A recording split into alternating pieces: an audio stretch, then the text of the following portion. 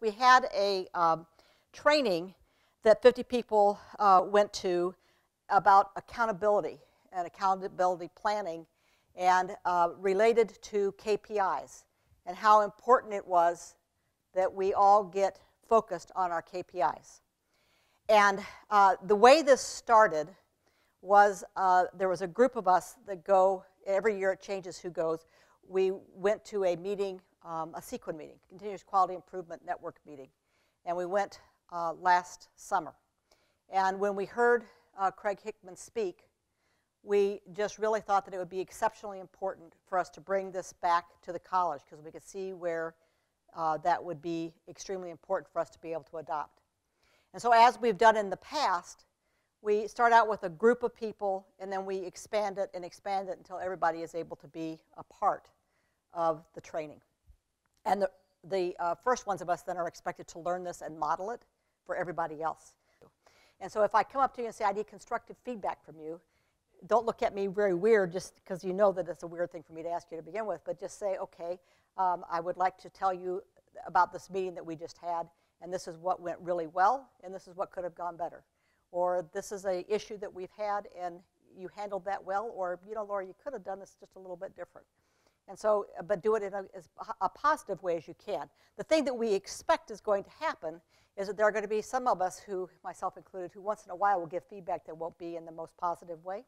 And so when we do that, please just say, hey, you know, that wasn't a very constructive way to talk to me. Could we please do that over again? And then hopefully the person can repeat back to you in a little bit nicer way. But it's a training thing, and it's about us being accountable for everything that's going on at the college. And so, you know, everything that's going on with the college, people feel overwhelmed. We've got so many projects that are going on. How can we have this many projects going on? They're all, every single solitary one of them should be, and as far as I know are, directly related to our strategic agenda. Currently, our strategic agenda is available online, not on my bay, but online. Okay, so if you go to the main web page, you can put in strategic agenda, and you will come up with that document. And along with that, you will be able to link on the objectives to the projects that we've been doing over the last year that are completed, that had to do with those objectives, and it will also list the projects that are ongoing that relate to those objectives, okay?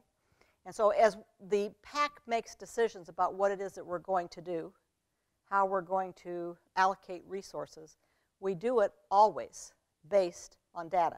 Now the fun thing this week for Matt Barron is that we've been working on the budget. And so I've been doing a pretty good job of not going in and bugging Matt for the last 6 months. You've been doing this for 6 months now? And I've been doing a pretty good job of not bugging him, but the last few days have not been that way because I really do use data to make decisions, and so he's been being asked to do a lot of data stuff for me for this last week. So anyway, you will find in the strategic agenda the priorities, the objectives, the next steps, and the key performance indicators. Our priorities remain the same. They are student success, community success, and the culture of success. This is what our byline is. It is what we believe. It's what we have believed and put in place over the last 3 or 4 years since we've developed the strategic agenda initially. And every single year, the PAC looks at the strategic agenda and makes changes, if needed, once a year. We also look at it other times during the year, but we look at it specifically to see are there things that we need to change at least once a year. And so after this meeting that we had, we did that. But these always remain the same. Our objectives, and there are 5 of them: advance the quality of academics, optimize the transition into, through, and beyond college, connect with external stakeholders, enhance resource capacity, and secure employee engagement, are all connected to our priorities. Okay? Every single solitary one of them lead directly to a priority. The thing that people are most concerned about is their evaluations. They don't understand their evaluations. They don't understand how they're being evaluated. They don't understand how that evaluation has anything to do with their job. And so we have a new group, the Employee Culture and Communication Team. And that team is going to work on evaluation. And that team is going to work really hard to have that new evaluation system in place so that when we do our evaluations the 1st of December, we're able to use a new system. That's going to be a goal. He just found that out. Aren't you thrilled? The other piece is improve the employee onboarding. Because another piece that people have concerns about is, what am I supposed to be doing? My boss doesn't understand what I'm doing. You know, the understanding of what their job is, what their responsibilities are, and how they fit in with the rest of the college. And part of that should be being done when you're first starting. We should be explaining that to you very, very well. And so some changes have been made in people's job descriptions because jobs do evolve and change over time. And so this is part of our process now in that evaluations have to be done by the 30th of January, and the job descriptions need to be reviewed to make sure that what you're doing actually matches with the evaluation. But we're going to be working very hard on the onboarding process because it's something that people have not been happy with. So we used to have 2 KPIs under each objective. We removed those, and we now have these right here. We have 5. And they each have measurable outcomes for each overarching priority. So I've been talking for the last few years about completion. Completion, completion, completion. How many times have you heard me talk about that and how we need to raise it? And that the goal of the federal government and of the state government is that by 2025, 60% of adults 25 and over will have a certificate or a degree that they have received after high school. That's the goal. And that goal is there. Why? Because our country needs people with skills. And no job can be done today without skills, hardly. And so we need to do that. And so our focus is on completion and graduation. And a completion, I'll get to that in just a minute, but a completion rate is graduation plus transfer equals completion. We have 2 different ways that we can look at this. One is a 6-year completion rate. And this is done by the VFA, which is the Voluntary Framework of Accountability. This was developed by AACC, and it was done by community college employees across the country. Our own Mark Kinney, when he was an institutional researcher, participated on that national endeavor. And the definition of that's going to be here in just a minute, but this is for 6-year completion rate. This is a much more comprehensive way of looking at our completions than what the original one is that we all complain about all the time, which is the 3-year completion rates of iPads. And those focus only on first-time, full-time students. I am a terrible failure at 6 institutions before I got my bachelor's degree. I would count as a failure in 6 institutions, which is silly, when in fact, if you looked at the VFA, I would have been a success. Culture of success, we're focused on the employee satisfaction survey. And our goal there is to improve it by 10%. So in the fall of 2012, employee satisfaction survey, we scored a 3.8. We want that to be a 4.3. Okay? That would be the highest we've ever had. So I'll show you that schema in just a few minutes. And then the community success is the tougher one. How do we have a measurement that measures community success? And so we're hoping to be able to vet some of that out from you all. Anyone who has an idea on this, please tell us, because we would really like to hear it. But in the interim, we've put 2 actions up here. These are actions. These are not true KPIs, key performance indicators, but these are actions that need to be done and that we are focused on this year. The first one is in Escanaba. And in November, we have a millage election. This is a critical thing for this college. This is a renewal. No one's going to get increases in taxes. And we need to pass it. And so that is our KPI for the Escanaba campus. for Bay West, we have the launch of the Michigan's New Jobs Training Program. This is a project that Mark Kinney is leading and Patrick Kennedy is working with. It's the way the state is trying to keep businesses in this state instead of them moving out when they need to grow, because this was a problem there for a little while. And so what happens is if a company is going to be increasing the number of employees, so if company A has had 100 employees for the last year, and they're going to increase that to 120, and these are new jobs with new peeps, then those 20 employees need to be making $12.95 an hour. Is that right? Thank you.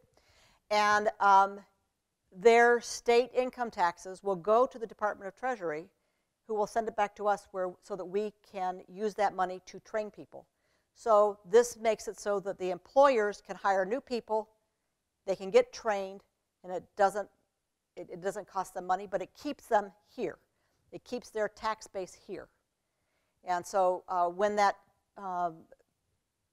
program is over, then those people are still here, they're still paying taxes, and it's an improvement for the state. Instead of giving tax credits, which is what prior administrations have done, this is a positive way of keeping people here. So here is our Bay College scorecard.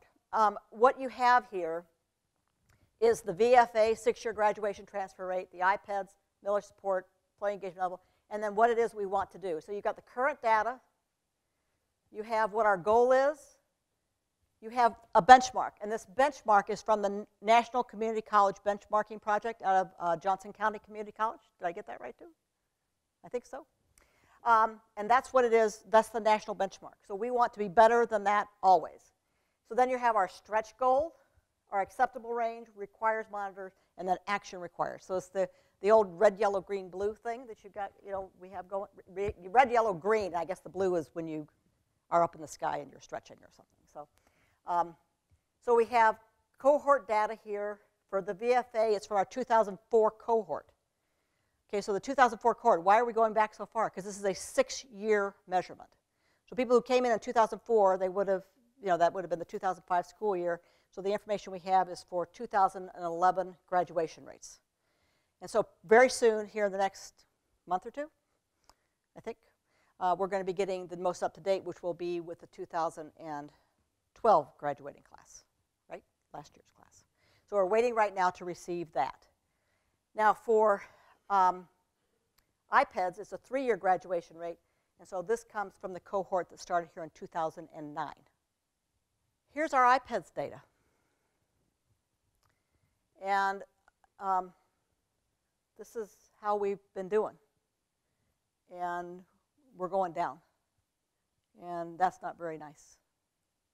So as you all are building your accountability plans, as you all are building department goals, as you're building your individual goals, we need people to persist and to stay here and get degrees and certificates.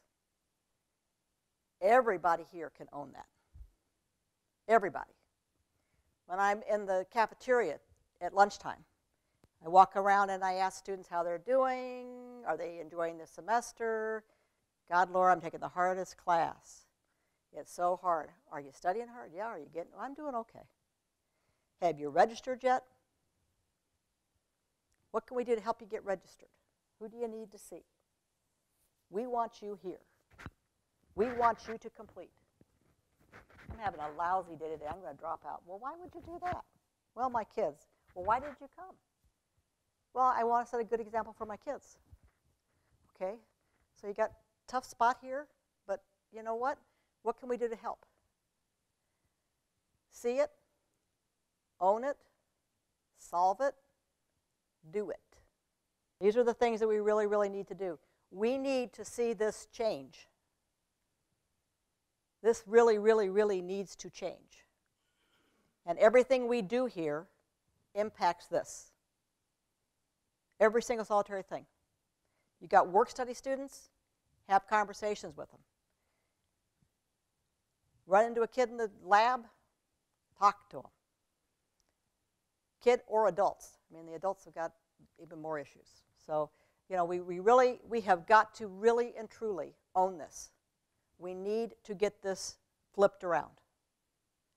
We're providing a fantastic quality education here for every single person that comes in the door. We have services to help people get through. We need them to use them, and we need them to stay here, and we need them to graduate. And if they have to go to a four-year institution before they graduate, they need to do a reverse transfer and get a degree from us. Interestingly, I was talking to someone, and they have a family member, niece or nephew or somebody, who went down to Grand Valley, and in their transfer orientation, they said, we will send your classes back to Bay College so that you can get your degree.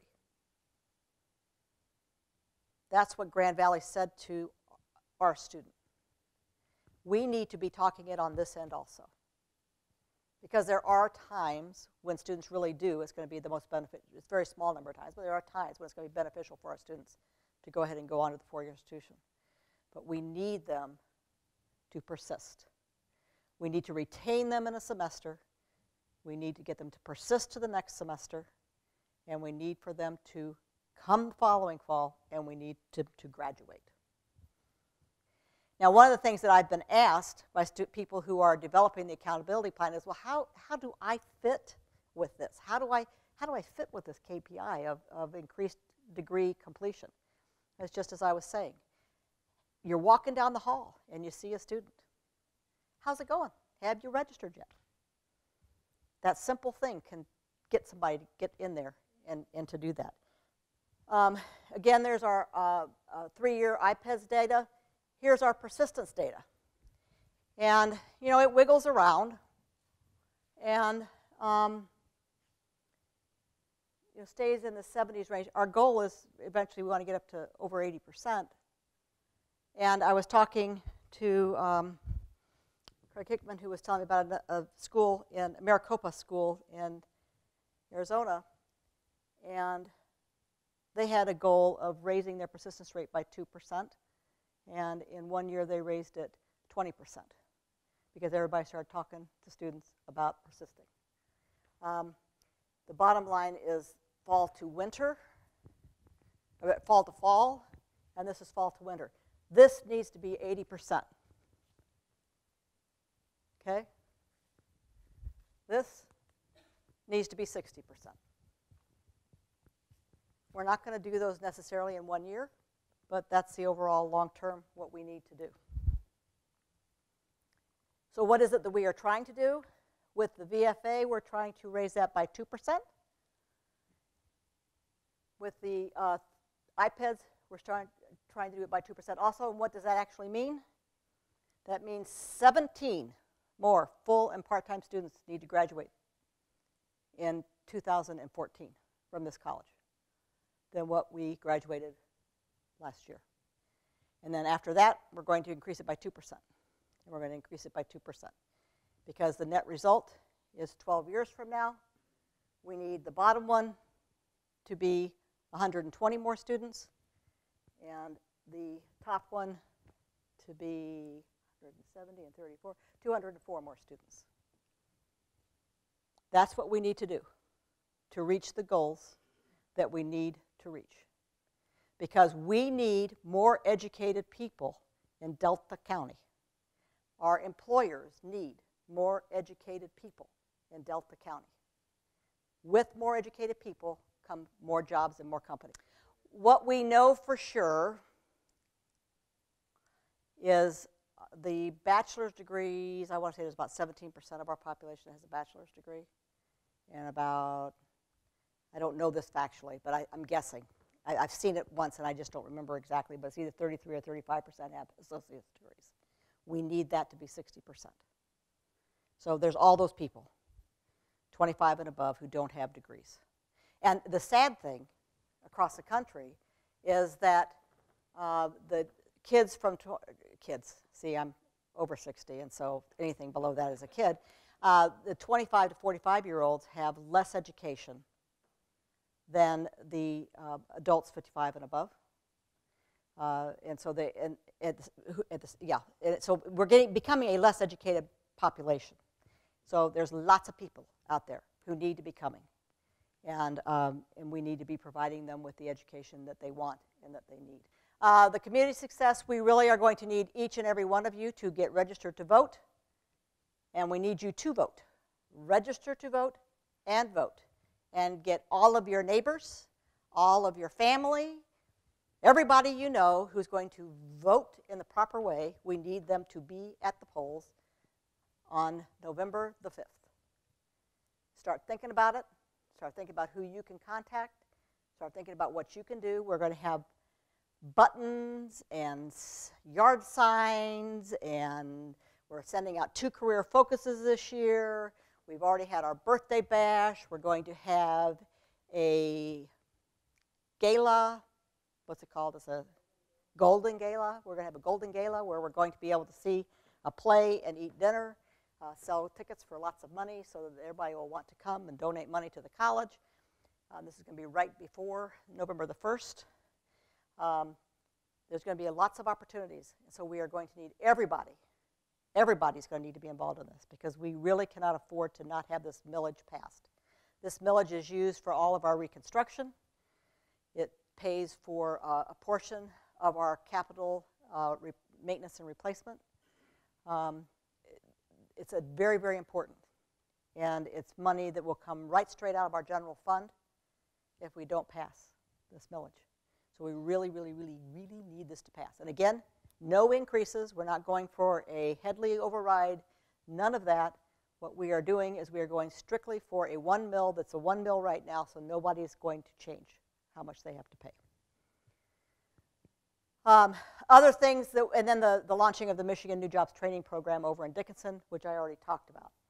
Other things that we will measure as we're going through this is expanded and improved trainings out of MTech, non-credit contact hours, our K through 12 contacts that we have and partnerships that we are developing, seminars and conference attendance. We haven't come up with this big overriding good way to measure community success, so anyone who's got an idea, please contact your PAC member or me, and please just get that word to us because we really are looking for something that will really work well, and there's some of you in this audience that are great wordsmiths. And then the culture of success measured by employee satisfaction. This is something that I have really been very committed to since I've been here. We've been running the employee satisfaction surveys. I've been meeting with you guys twice a year. And so putting it up there as a #1 priority for the institution so that the institution is absolutely focused on this is the thing that we feel is most important to do. We have gone everywhere from 3.9 to 3.8 in our 2012. We are sending out the survey. In fact, it's already been sent out by Penny for this year. We went back to doing it in the spring instead of in the fall. Reason for that was when we decided to send it out in the fall, we failed to ask Penny how that would impact her life. And it was right in the middle of when she was doing iPads or something. And so it really wasn't a very good idea to move it to the fall. So we've moved it back to the spring because it works better into her schedule, and then that gives her, and she and Matt, time over the summer to gather the data and do an analysis on it so that we can talk about it in the spring. So this goal of raising it to by 10% is specific to the 2014 employee satisfaction survey, although I really hope to see it go up this year just a little bit. So, and again, we're going at this through improving the evaluation system and improving the onboarding system. The other piece that we are doing is the extensive professional development. We've been really working hard on professional development over the last 7 years, and the work that we're doing with Craig Hickman and the Partners in Leadership is something that should impact every single solitary person here at the college and will really be instrumental in changing the culture at Bay to one of more cooperation, better communication, and really good feedback that leads us to accomplishing the goals that we want to accomplish, so that we're all going in one direction instead of going in. We will be giving updates on the progress of the measures over the year. We'll do one in July that reflects the graduation rates this year, and then we will do another one in November that will show the persistence to the fall, and then we will do another one in March that shows the persistence from fall to winter, and then also updates on the graduation rates as well during those times. So we're going to be giving you constant feedback on these things because we want you to be aware of them. We want you to be able to connect to them. Again, you will be having meetings with your PAC members, developing department goals, and then you as individuals should be developing personal goals that feed to these KPIs, because all of us need to be working on the same things. So how do these efforts link? As I said, we have the employee culture and communication team, and in those discussions that we had, when did we do that? We did that in the fall. And those groups that were working on that, they identified the evaluation and onboarding system as direct issues, and this directly links to KPI number 5, employee engagement. The other AQUIP project, student engagement and empowerment initiative, where they continue to look at persistence and retention, which links to KPI number 1 and 2, as well as the completion rates. So the projects that we do, whether they be AQUIP or anything else, all lead to one place. All lead to one place. And every single department at this college is linked to our strategic agenda. Whether you're in the business department, whether you're in institutional advancement, whether you're in IT, student services is an obvious one, faculty is an obvious one, but everybody is linked to these students. And the kind of experience they have with your department, institutional advancement is another obvious one because they're out there marketing like crazy. Every department impacts our students. And so you just really, really need to keep that in mind.